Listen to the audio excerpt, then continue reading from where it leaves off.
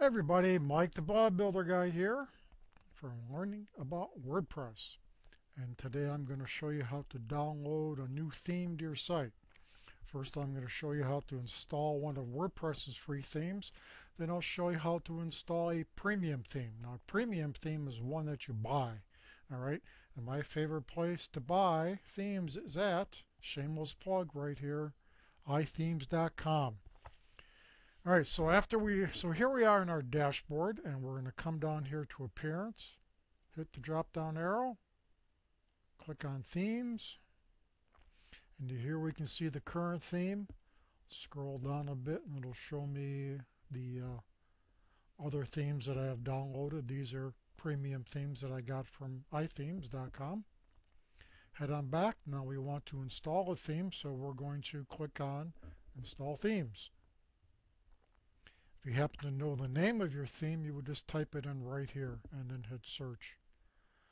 Scroll down, and here we have a number of different, as they call them, filters. I'm going to pick blue because I like the color blue. And I'm going to come over here and click on the right sidebar under columns because I like right sidebars. All right, I'm going to come down here and click on Find Themes. And it's going to bring up a number of different themes.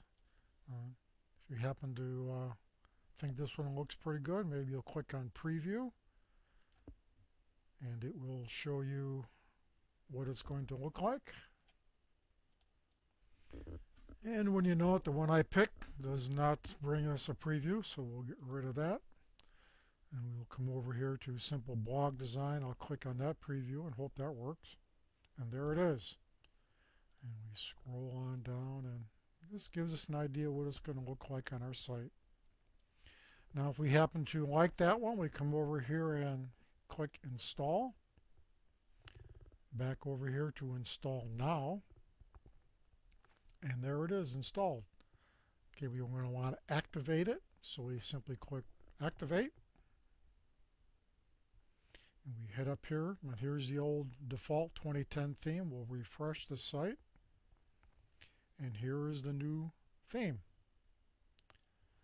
So as you can see, and you can also notice that all of the previous content has been switched over to the new theme. So after looking at the site, you decide maybe you don't really like it and you want to get rid of it. Well, that's simple enough. Come back over here to the original theme, click Activate. And what that'll do is just simply replaces the new one with the old one.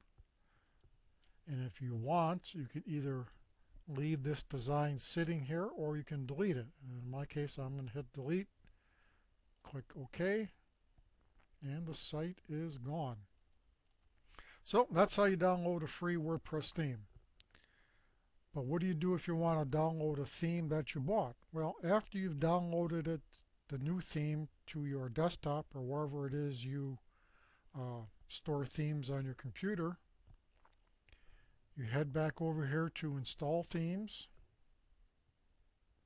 Come up here to Upload, and you will click on that.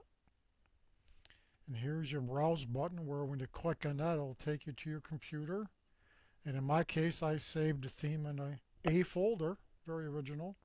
I would highlight it, come down here and click Open. Click Install Now. All right, it's been installed, and we're going to activate it. And it tells you right here the current theme is Titanium by iThemes. Who would have thought? And I come up here and refresh, and there is the new theme, easily installed. All right.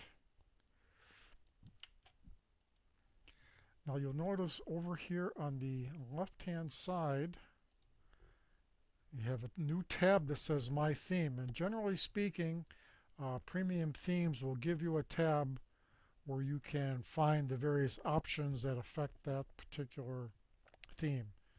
All right, so you just click on one of these and make whatever adjustments or whatever you want to customize your theme. All right. Now the question I often get is, Well, why would I want to spend money on a theme when I can get one for free? Well, a free theme is great, but what you see is what you get. And there's generally very little room for customization for making it yours, if you will. Uh, and unless you know CSS and HTML, you're pretty much, as I said, stuck with what you got.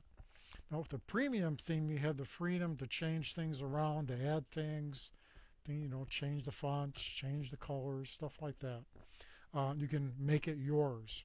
And if your site is being used for business, then a premium theme is a good idea. Because as your business grows, you want something that's going to expand and grow with your business. And also as a business, you don't want a cookie cutter site. You want something that makes you unique and makes you stand out. And if you're anything like me, you want to have control over your site. So if you're a bit of a control freak, I highly recommend a premium theme. Now, as always, if you have any questions about adding themes or anything else related to WordPress, you can get a hold of me right over here at theblogbuilderguy.com. You can email me at mike@theblogbuilderguy.com or meet me on Facebook, facebook.com/theblogbuilderguy, or even learning about WordPress. And if you're interested in some really high quality themes, premium themes, ithemes.com is the place to go.